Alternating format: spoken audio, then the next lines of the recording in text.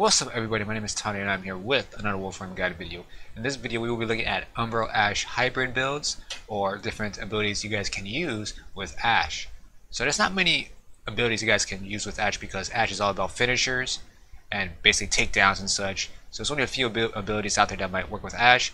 But regardless of that, I think I got a good list for you guys, and some of the abilities might be dumb, might be great, might be nice, but also I'm also going to feature the Rakta family builds as well.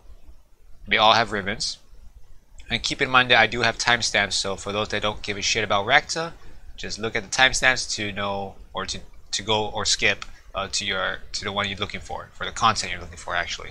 So let's take a look at the weapons really quick before we get into Ash and the builds and such. So the Rakta Cernos appearance, I have the Casa bow skin here. Attachments would be the Prisma arrows. The build, I got two builds, so the one is the ribbon version with 130 to CC, reload speed, and multi-shots.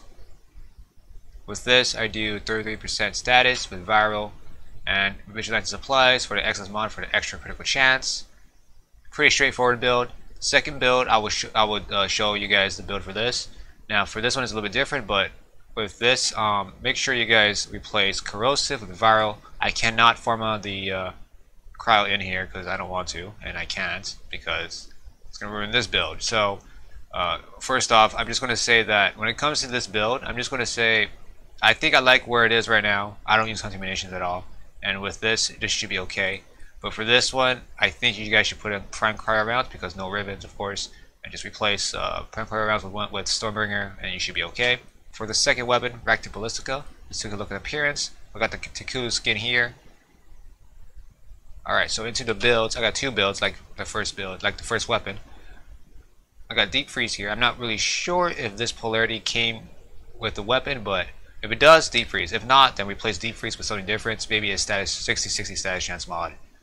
I have a ribbon here with 111 to multi-shots, 84 to critical damage, and critical chance at 137 with the torrents.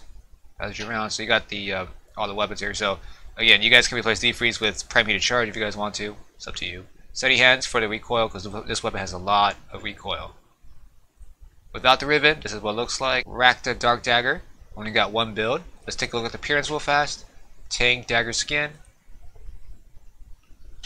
Attachments, Power Suicatra. And the holster style is on the standard holster, so basically it's a standard version. Onto the build. I got one build here. Blood Rush, Condition Overload, Orchid Shatter, Berserker, and 60-60 status chance mods. No ribbon because this ribbon is not made for this build, obviously. Alright, so I recommend not getting a ribbon, by the way, you guys. When it comes to ribbons, it's at 2 disposition. Alright, so on to the build for Ash. I got two builds. Now, on my old video of Ash, which is the Umbral version of it, or the very old version actually, this build is basically an improvement over that old video, so I won't link that video. But if you guys have seen that video, prepare to at least remake your Ash. So this also includes the Dark Dagger and, well, yeah, both of these builds too. Alright, so I got Arcane Energize, Arcane Trickery. Arcane Energize you guys can replace with Arcane Ultimatum if you guys don't have issues with energy, otherwise keep the Energize. Because Arcane Ultimatum will help you stay alive, but the reason why I don't use this is because you'll be invisible most of the time with 3 reasons. Smoke Screen, Arcane Trickery, Max Rank, you get invisible for 30 seconds, and one of my Kubros, which I will not go over the build, but I'm just going to show you guys the Kubros special mod here. Allows the cloaking on itself and its master, which is basically me. Okay, so for this build, this is the Bladestorm build.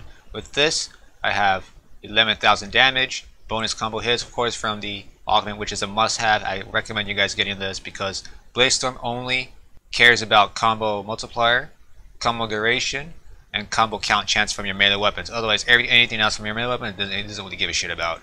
So I will show you guys a build on that very soon on the melee weapon. When it comes to the mods, usually people tend to have lower duration because, well, you don't need duration. Well, for silence, you kind of need duration. 38 seconds is good enough to kill whatever you gotta kill. With finisher damage at 1000%, that's actually pretty insane. So I'm gonna show you guys the damage very soon. But the mods here is straight up forward. Savage Silence in here, you gotta have this. Otherwise, no Savage Silence, you won't get the finisher damage percentage. For the weapon, or the melee weapon on the Bladestorm, this is what I have.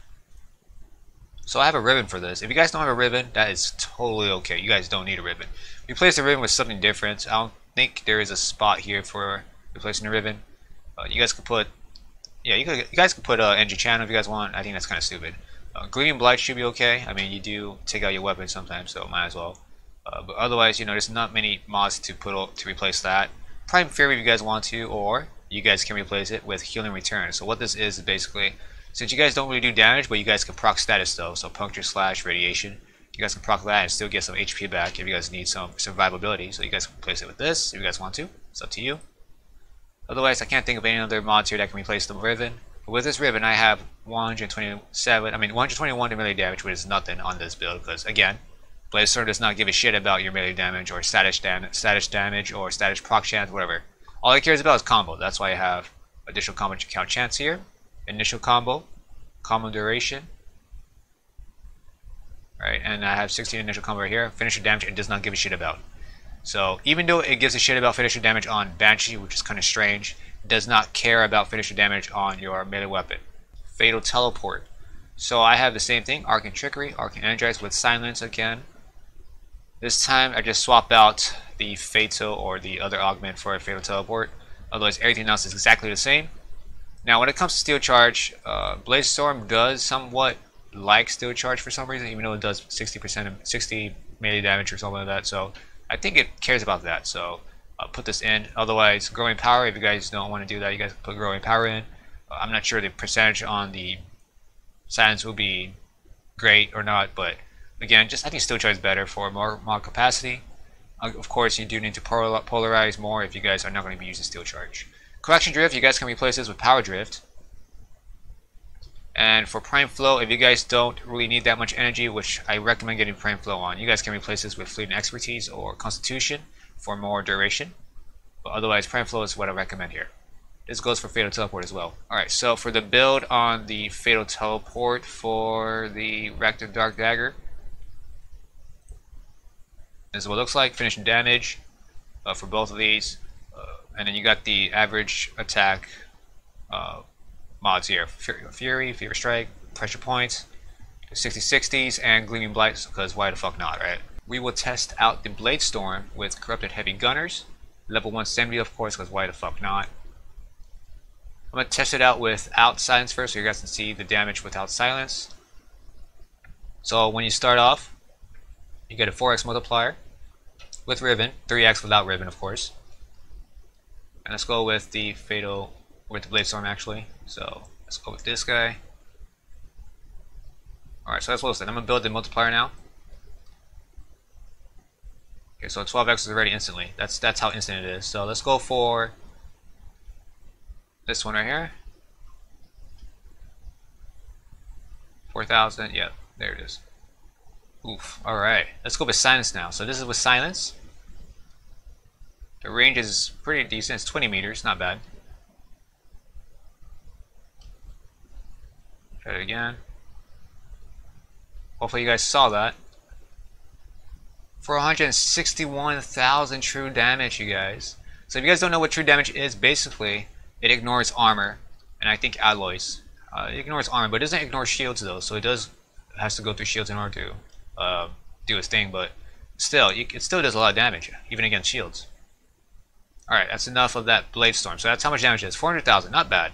It's not bad at all. I'm gonna show you guys the Fatal Teleport build, which I know you guys absolutely love and probably want to use, but I think Bladestorm is underlooked or overlooked, I would say, and I think Bladestorm can be actually, you know, shine in this hybrid build here. So I'm gonna show you guys without the Silence. Now the finishers on Fatal Teleport doesn't really give a shit about combos. So combo chance, combo multiplier doesn't really care. Damage is still the same. Try it again. Alright, so that's 200,000. What about Silence? Now there's a reason why I don't have that crit and shit. So I'm gonna show you guys why. Not also for the low crit chance and multiplier, but check this out. Silence. Hopefully you guys saw that. Let me do it again. I'll probably finish all the enemies so you guys can see a clear number. See that? You guys see that number? Hopefully you guys saw that number. 3 million. Just straight up 3 million. You guys can instantly kill anything. So basically nothing can stop you guys with this build. Obviously you can just insta kill everything. Okay, so that is all the demonstrations. I'm gonna go ahead and show you guys the gameplay demo of Bladestorm. Not Fatal Teleport, because I think Fatal Teleport you guys already know how it works, but Bladestorm, how effective it is now with the hybrid builds and such.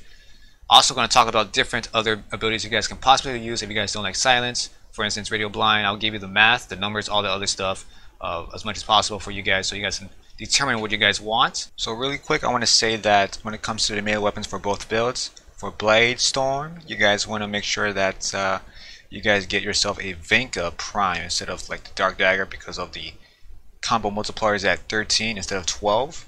Otherwise, for Fatal Teleport, for that one, you just could use whatever weapons you guys want. Hammers is what I recommend. You guys don't absolutely have to use the Dark Dagger. So besides Savagery Silence with the finisher damage, Radiant Finish also has the exact same damage as Banshee's Savagery Silence, but the only difference between these two is that the Finish has 25 meters and 19 seconds of duration, while Silence is 20 meters and 38 seconds of duration. The next ability I think is also pretty good on Ashe is the Endless Lullaby, or Lull. So what this does is basically sleeps enemies in a radius or around you, and with that, enemies are opened up to finishers, and there's no cooldown between the low activations when you guys use Endless Lullaby. The wave duration is 6 seconds, while the sleep duration is 32 seconds.